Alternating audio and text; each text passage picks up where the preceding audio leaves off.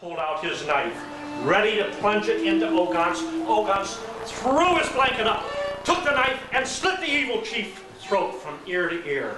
And he fell right there on that spot where we were the next day. Now, you may think that Ogantz was a violent man, but he really wasn't. Ogantz was a peace-loving man, but he lived in violent times. In fact, he had been raised by the missionaries up in Canada, and had come down to bring Christianity to his tribe over across the bay. Well, that was my introduction to good Chief Ogantz. Chief Ogantz was a peace-loving man, so much so that he was asked to be present at the signing of the Treaty of the War of 1812.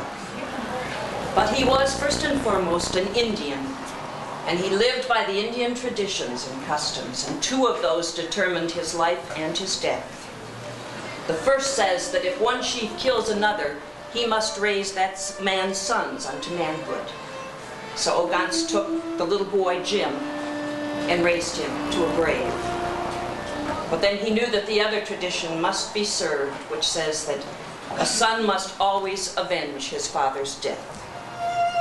And so it was one night, many years later, again Ogantz heard the footsteps coming. This time he simply pulled his blanket over his head and waited. And the tomahawk fell.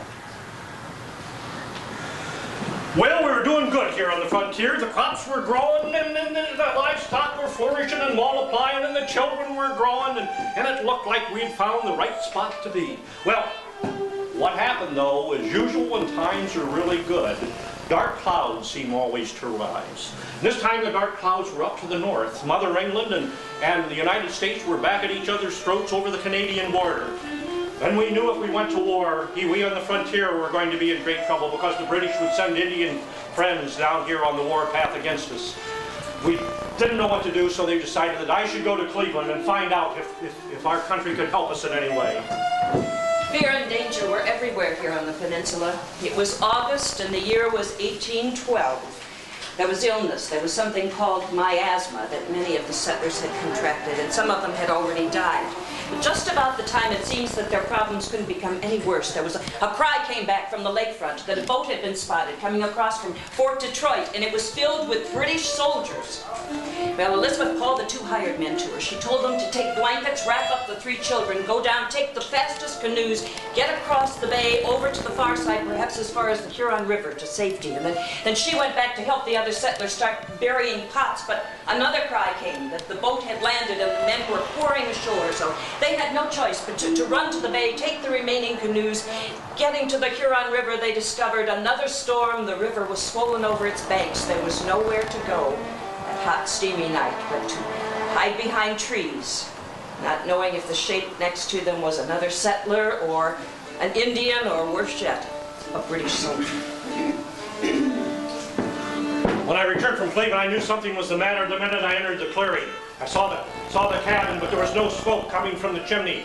It was morning. It was time to prepare the morning meal. Something was wrong. When I got to the door, there was a jar, and I looked in, and surely enough, food and things, pans, pots, were all over.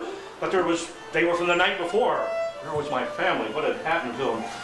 I'd go over to Benajah or Epaphroditus' cabin and see if they were there, see if they knew what had happened to them. When I got there, it was the same thing. Then I realized they must have went across the bay. They must have been frightened by something. So I went across, and surely enough, I found them there in the woods, huddled together, cold, wet, afraid that an Indian was going to jump out at them at any time, or that the British were on their way. I was able to allay their fears and tell them that the British were not coming right then. The people they had seen on the boats were the American troops who had given up and surrendered Fort Detroit. The British had no way of keeping them, so they'd given them old British uniforms, put them on the boat, and sent them back to Cleveland. And that's what the folks here on the peninsula saw. I said we had time to go back to our homes, but we had to go to Cleveland because the war had broken out. So we went back to our homes, we buried some of our things, hid some of our other things best we could, put our most valuables on our pack animals, and left our homes. Went down here to the sandy point. And we forded the animals across, some of our farm animals, got over to the sandy point over on the other side where there was a lush meadow. And we thought that the animals might be able to survive there while we went to Cleveland to wait out the War of 1812. Pa! What is it? What is it, Henry? Can I tell the story about Guy in the tree? Oh, this is a good story. It's about the first skirmish that ever happened in the War of 1812, and it happened right here in this peninsula, just down the road a piece. Henry's good at this story. Well, the soldiers went to one of the 3 orchards to get supplies. And they told one of the soldiers, his name was Guy, to stand watch by one of the trees. And so Guy went over to the tree, and he had his gun, and he was keeping watch. And he didn't see anyone around, and he was getting a little bit tired. So he stuck his gun in the ground, and he climbed up into the tree to take a nap. And a settler walked by, and he yelled up to him, "I'm not sure it's a good idea for you to have your gun in the ground while you're in the tree." And Guy shouted back down, "It's all right, I can get my gun before anyone else can." The settler said, "All right," and he went and he got in his boat. He was just a few strokes away when he heard a gunshot, and he turned around and he saw Guy fall out of the tree. And as the story goes, Guy was shot by an Indian with his own gun. So, whenever I'm out hunting and I want to climb up into a tree to take a nap, my pa tells me I should always carry my gun up with me so no one can shoot me out of the tree with my own gun. That's our boy, Rachel. Well, the war dragged on for many, many months. But finally it was over, thanks in a large part to the efforts of a young naval officer named Oliver Hazard Perry. The war had taken its toll on the peninsula, and most especially on Benajah and his family. His good friend Epaphroditus Bull had contracted the miasma and died. His wife Polly said, "I will never go back to that wilderness again," and she went home to Connecticut. But worse yet for Benajah, Elizabeth also contracted miasma and died. And was left behind when the settlers set out the next spring to come back here. The sight they saw as their canoes came ashore across the bay was beyond anything they could have ever dreamed. All of their cabins, all of their homes had been burned. All of them except one. Many believed that Elizabeth's cabin was spared because that little boy she fed the Johnny cakes was now a brave, and he had chosen to pass over her cottage. So, Benajah set about to once again make a home for his 3 children, now a young widower, and of course the children didn't want to be here. There wasn't much excitement after the city of Cleveland, but he did have one thing to take solace in. That fiddle. Well, he began playing that fiddle, and the more he played that fiddle, the farther the news spread about how good he was. There were people like the widow Peck. Ladies, this is the kind of woman who prepares roast black swan for Thanksgiving dinner. Well, the widow Peck, of course, invited him and his fiddle to come and play, and he went. But better yet, one day, a uniformed rider arrived from Cleveland. Would Mr. Benajah Wolcott care to come and play his fiddle for the first 4th of July celebration ever held in Cleveland? Well, Benajah thought that he would like to do that, and little Salina... Mom! Yes, Can I tell the story? All right, you tell. Talk loud. Salina said, Pa, can I go to the ball with you? Oh, I don't... Oh, no, I didn't know. Please. Oh, all right. Don't get your things together and we'll go. So Salina went and got her dress. She sewed some little pretty bows on it to make it look pretty. Not much fancier than mine is though right now. Then they hopped on their horses, and then they went to the sandy point. And then, when they got there, they had to hop in their boats because the water was too high for the horses. When they got to shore, they saw Indian trails, 76 miles all the way to Cleveland. When they got to the ball, Papa played his fiddle all night long, while Salina danced all day long. Then the next morning, Salina stuffed her dress in her saddlebags, and then they went 76 miles back through the trails and all the way back home. And do you know what Salina said? She said, "I'm glad we didn't have to wear hoop skirts." Well, It was 10 long years here on the peninsula with raising the children by myself. They were good children, but it was hard times. We had good crops, but we couldn't get them to market. And we couldn't get them to market, we didn't have money. And you know, we needed money. We had taxes just like you folks do today. We had to buy some necessities and things that we had to have, so we didn't know quite what we were going to do. But then 3 good things happened. First good thing happened was I heard that there was going to be a pension given to those who had served their country in the Revolutionary War. Well, you know, I served my country in the Revolutionary War, so I thought, Benajah, why don't you write a letter? So I did. I took out pad and quill, and I wrote, Dear Congress, I, Benajah Wolcott, living here on the peninsula, and having served my country well in the Revolutionary War, now find myself on hard times, and as I am in failing health, I am wondering if you couldn't consider me for one of those pensions to help me through my dotarage. And I signed it, Benajah Wolcott, I posted that and shipped that off to Washington. Well, that was the first good, start of the first good thing. The second good thing, shipping started picking up. They were coming out, they were hauling things from here back east on the lake. And so you could get some money for your crops and all. And when they're going to have shipping, you know, they're going to have something else down here in this stony point so the ships don't go ashore, and it's called a lighthouse. Well, you know, folks, if there's a lighthouse, there's surely going to have to be a lighthouse keeper, and who better than Benajah Wolcott, who has served his country well in the Revolutionary War. And you know what those lighthouse positions paid? $350 a year, if you can imagine that kind of money.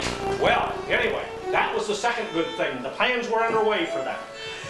The third good thing was my fiddling. Just like Rachel said, I love to fiddle, and I'd go to every gathering all over, put right spot all through those 10 years, just fiddling away, making people happy, having good times at all the gatherings. And finally, we went over to Huron, playing there, and I looked out across the way, and oh my, there was a woman with red hair. Oh, goodness sakes, I thought, I've got to meet that woman. And so I thought, when she gets over to that refreshment table, I'm going to lay my fiddle down, and I'll take a rest like I usually do. So sure enough, she got over to that refreshment table, and I laid my fiddle down, and I got over there, and I had a little cup of something to give me a little courage. You know how that goes. And I finally got the courage, and you know, I found out who she was. She was Rachel Miller, school teacher from Huron. And oh, goodness sakes, it was nice talking to her. I enjoyed her, and I think she enjoyed me too. Because every time that there was a gathering that Rachel was going to be at, you could bet I'd be there with my fiddle, just a fiddling away, waiting for the refreshment table. And so we got to know each other quite well. We become real good friends. And finally, I got up some courage. And Rachel, you know, we've known each other for some time now. You're a fine friend. And I wondered, have you ever seen the peninsula where I live? Have you ever seen my farm? No. Oh, I'd love for you to come and see my farm. It's really a thing to see, and that peninsula's a place of beauty. Oh, could you come over and visit with me? Oh, well, I would like to very much, Mr. Wolcott, but I couldn't. No, that wouldn't be proper. Oh. Not by myself. Oh, yeah. Well, yes. I know what you mean. You know, I have some good friends that are coming over Sunday on a boat from over by Ogantz place. Would you like to come over with them? Could you do that? Would that be all proper? Oh, I think that would be just fine. Yes, I'd like that. You're going to come? Yes. Sunday? Yes. Oh, my goodness, people's coming Sunday. I was so excited. Oh, my goodness, I didn't know what to do. I did the chores, I running around, feeding the animals, and then I'd do this, and I'd pick some trees. Oh, my goodness sakes, Rachel's going to come and see me. And finally, that week would ever pass, and it surely did. And I woke up on a Sunday morning, and I looked out over the bay. That day happened to be a real bright sunny day. And I watched for that boat from over on the other side. And I watched, and finally there it come, you know, and I just couldn't hardly stand it until I waited and see. And sure enough, there in that sunlight was that red hair. And I knew Rachel's on board. She is coming to see me. I'm going to see her. And so surely enough, the boat pulled ashore, and I helped her out. Oh! And you know, she came ashore right underneath that big old sycamore tree that I come ashore on when I first came here. And I told her all about it being Benajah's button sycamore. And And then I told her all about the survey party that had come on. Well, then, you know, I was showing her all the different things, the lush surroundings here, the great big old oak trees. They're so big around that you couldn't get your arms around them. And, you know, they had big old grapevines hanging down from them that were bigger on my arm. This whole peninsula was just a lush, wonderful place to be.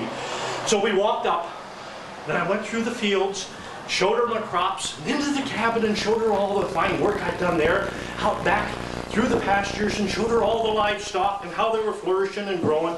We went back through the woods and then out onto the peninsula. There's an open spot in the peninsula where the limestone outcrop comes right up to the surface. And the rich grains, wild grains, grow around the edge of that. We'd fatten our animals on that in the wintertime. Well, I showed Rachel all these wonders.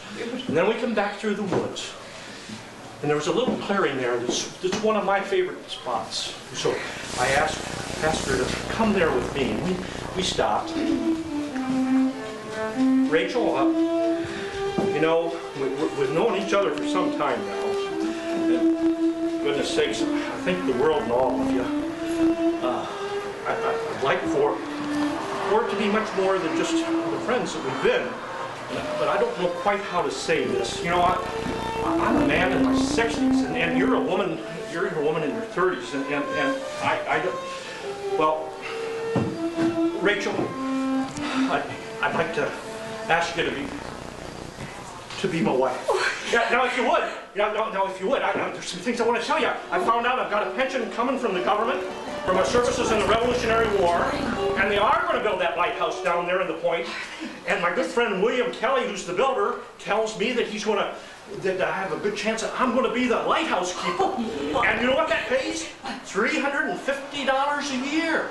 And with all that, I promise you, if you become my wife, I'll build you the grandest home you've ever seen. It'll be a stone home, just like they have back out in Connecticut. Federal style with fireplaces at each end and two doors, window door, and you'd be the envy of all the women of the Western Reserve if you'd consent to be my wife. Mr. Wolcott, I would love to live in a home like that, but I would marry you anyway. You're a good man, and I know how much you love this place. You wouldn't? You would marry me? Yes, I would. Oh, Yes, I will. Rachel. Oh, well, Rachel, I've got to be honest with you. You know, you think this is all honey and cream out here. Oh, no. It's a hard land. There's a lot of hard work. We got to get the crops in. Sturdy woman. Yeah, and we got the horse and the plow, and somebody's got to drive that. I can do that. And if that horse goes down, we'll put you in the traces. And so began our life together. 10 wonderful years and 2 beautiful children. A son named Henry and a daughter named Elizabeth, after the first Elizabeth. Well, I was named lighthouse keeper, and had a lot of work to do down there, but Rachel was right there by my side. We'd carry that whale oil up there all day long and just carry and work, getting it up there. And then finally we'd polish the prism so that light would shine out, beacon of safety over the lake. And then it was back down the long steps, and there was ropes hanging from those lights. And there were rocks in that, and we'd take the rocks and twist them in the ropes, and twist until those ropes got twisted up tight. And then we'd lit the light, and just as the sun was going down, we'd let the ropes go, and they'd start unwinding, and that light would then shine its beacon of safety all out over the lake to tell the boats to sail off that rocky shore. And then we were finally done for the day. We trotted back here to the farm. We were about a mile and a half from the lighthouse over across the way. And we come back thinking that the day was done, but all that work was over with. And we got home, and you know what we found? Those young people hadn't done their chores. There was all kinds of work left to do, and it was back to more work. Heaven's sakes, Benajah Wolcott, you make it sound like all we did was work. Well, it seems to me like there was an awful lot of work. There was also an awful lot of fiddling going on.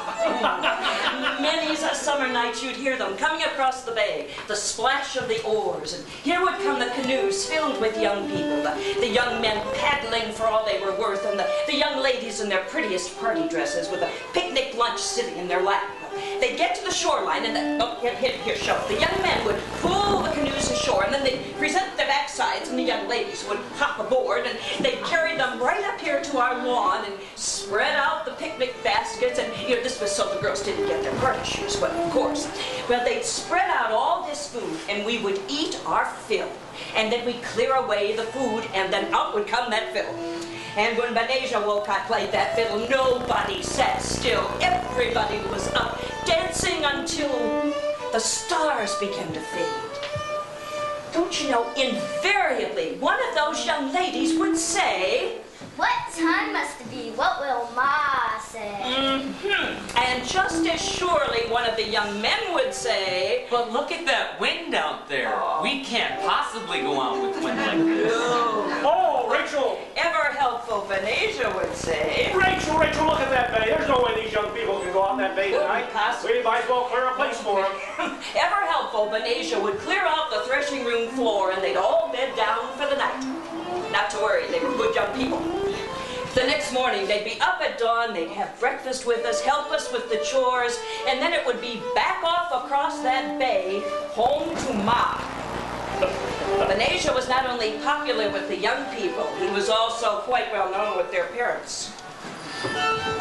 Well, this place was growing. We had neighbors now. It was a regular community, and it was a good life. Children were growing like weeds, and Rachel and I had a fine life together. But as usual, when things are going too well, dark clouds gathered, and this time they were clouds of sickness. Cholera epidemic was hitting this whole area, but especially over in Sandusky very hard. In those days, if you got the cholera, you were going to die. There was no cure for it. So when the person would get the cholera, they'd put them on board the boat, and they called it a cholera boat. When they got a boatload, they took it out in the lake. And as the poor souls passed away, they dropped them overboard. Well, being down at the lighthouse, tending to it, I couldn't help but watch as some of them washed ashore. And I stood it as long as I could, seeing them lay there. And I finally went to Rachel, and Rachel, I just can't stand to see those poor souls laying there in the stones and the rocks. And I just got to give them a Christian burial.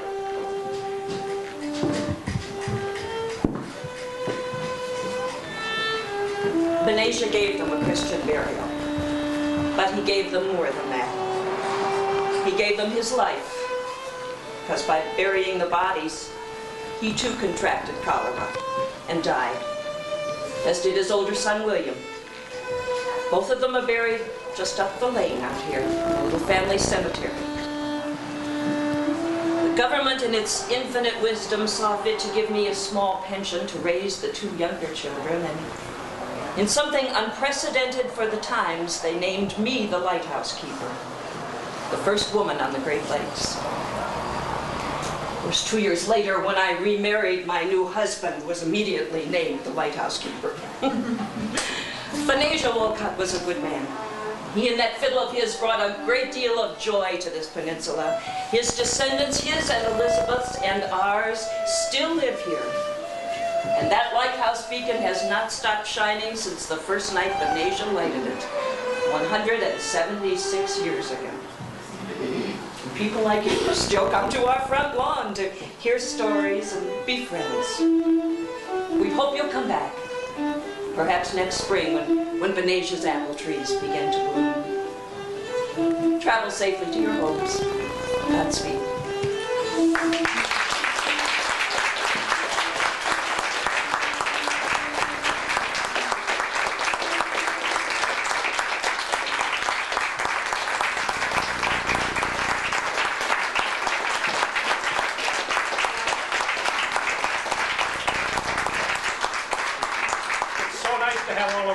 Together with you, and it's so nice to have you all here.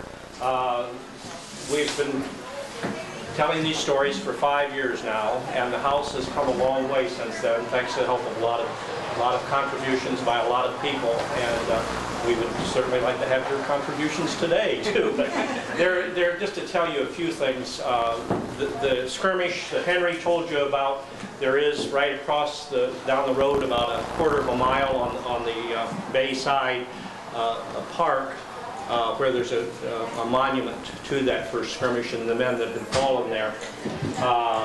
So if you'd like to visit that. Then we have the cemetery down back at the end of the road here, and you can ask anyone, they'll give you directions on how to go back. It's quite a place. If you go back, and the Lafarge Corporation gave that to the Danbury Township as a historic park to go with this house.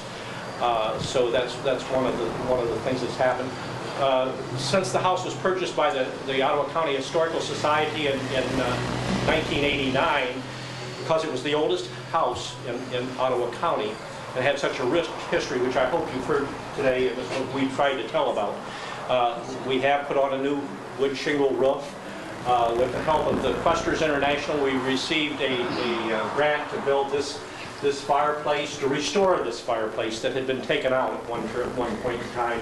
And it was built, when you took the wall off that was in here, you could see the lines of where the old fireplace had been, the old firebox and all, and so it was built to replicate that. And this whole wall was starting to fall. And the fireplace started from down in the root cellar and gave support to solidify the wall, the west wall of the home. And so those are some of the things that happened. Just this year, up until this year, you would have had cobwebs and plaster falling on your heads throughout this as we got a little exuberant in what we were doing. And this year the walls have been started to be finished off. There's a little more work to do inside. Benajah, I think you should mention that just last week the Ottawa County Commissioners forgave the remaining $11,000 mortgage on this property, which was a wonderful boon for the future. And you know, people can't stand good times, so right away the darn fools went back in debt again, you know, and bought a couple lots over across the way so you'd have parking spaces when you come. And they're going to give an option on another piece of land over here so that there can be some green space all around. But Rachel, tell them where these stories. Oh, this is Miss Josephine, our music teacher. And our fiddler, you know, I'm the best fiddler in the peninsula, but I got a little arthritis in the hand, so Miss Josephine's taken over for me. It's nice for her to do so. Miss Josephine and her husband were out here, and before they got married, what was that, a year ago, 2 years ago? 3 years ago, when we're having fun, time goes by so fast. And I'll always remember they come out the day after their wedding to have their honeymoon out here with us doing a reenactment. So, Rachel, tell the folks where the stories come from. Well, all the stories that we've told you are true. They are recorded in books called the Firelands Pioneer Journals, which have been kept every year by the Firelands Historical Society for the last 170 years. They have a meeting once a year where they get together and people tell the stories that have been handed down by their ancestors. Judge Paul Moon, who is a descendant of both Benajah Wolcott and William Kelly, who built the lighthouse, started doing research on this. So all of the stories, right down to the ball gown story, are true. The only thing we don't know for sure is whether or not Rachel had red hair, but it was convenient. We also don't know where Rachel's buried. She just disappeared. Well, tell them about the red hair. Yeah, that's a better story. See, that's always interrupting me. She never stays in the story she's talking about. Next thing you're talking about anything. Oh, right. We found a lot of Elizabeth and Benajah descendants, but we only have found, well, now 2 Rachel and Benajah descendants. Well, this lady came out and we talked about everything, and I said, well, the same thing. The only thing we fudge a little on is the red hair. I said, you didn't have to be any redheads in your family, and she said, my dear, they all have red hair. So it's great fun to do, and we're always looking for more stories. At times we have expanded the cast to be 12 characters. Some of the people, like Epaphroditus Bull, would stop in, and the Widow Peck. Oh, what a woman! No more Black Swan. That's illegal. But thank you for coming. Yes. I want to answer one question. You may ask any questions, and we'll answer them. But there's one question we're always asked is, why is the keeper's house here and the lighthouse down on the point? And the reason is that this was Benajah's home before he became a lighthouse keeper. It was his farm. He bought 114 acres for $190. Now, would any of you like to make some purchases of land like that today? $190. So, any questions anyone has? Is the lighthouse open today to go up? Yes. I believe it is. Yeah. Lighthouse is open. How's the line? Pretty long. Stay here and enjoy here for a while. It's really windy. Thank you, Paul. Okay, thank you. Questions? No, thank you very much for coming. Appreciate it. Thank you very much.